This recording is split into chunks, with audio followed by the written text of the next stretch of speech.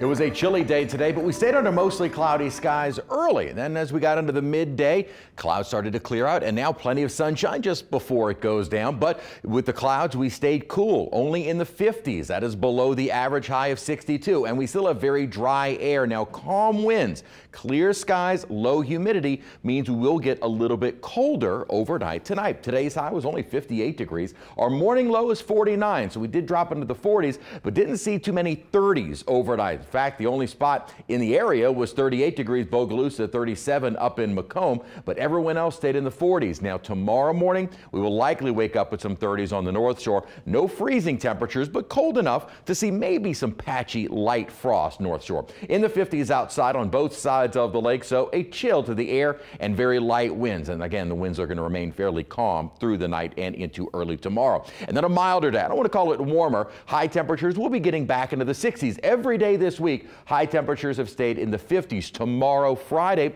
in the 60s. But the difference is the humidity will stay low. So unlike past warming trends, this one will not be accompanied by the Gulf moisture. So very pleasant. Rain, though, warmer and a little more humid by Saturday. That's in advance of another cold front. And Sunday is going to be a cold day. Here's what's going on right now. A little upper disturbance that brought in our cloud cover today is now moving to the east, and it is a fairly weak system. Another upper trough is deepening south. What this does is kind of brings in the colder air, but the air mass that is moving in within this northwesterly flow is not all that cold. It's cool. In fact, as you look across the United States, the cold air has retreated back up into northern Canada. That's where it's going to stay for now, but that will start to change. As we get deeper into the weekend, start of the weekend, that colder Canadian air begins to make its way south, and a big upper low is going to bring down a shot of some very chilly temperatures across much of the nation, including the deep south.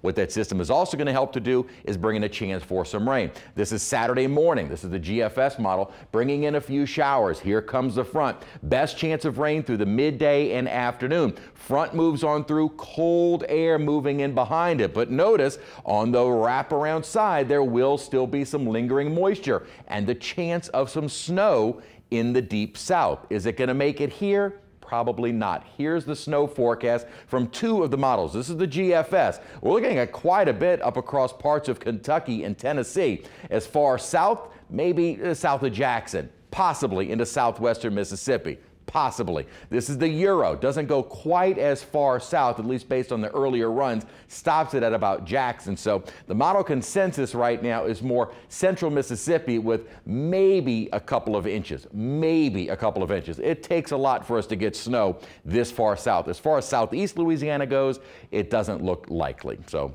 I'm sorry. Clear skies tonight. Chilly. A little bit of light frost on the North Shore. South of the lake will stay in the mid-40s. Tomorrow afternoon, more sunshine, but the humidity stays down, so a beautiful day around 65. Then the more mid to upper 60s by Friday. Again, still low humidity, so very pleasant. A little warmer, more humid. That 72 degrees, kind of a brief warm-up before the colder air starts moving in. Likely some clouds and windy early Sunday, then clearing out, but high temperatures will stay in the 40s. Look at our morning lows. Not a hard freeze, but North Shore temperatures in the 20s by Monday and a high of only 56.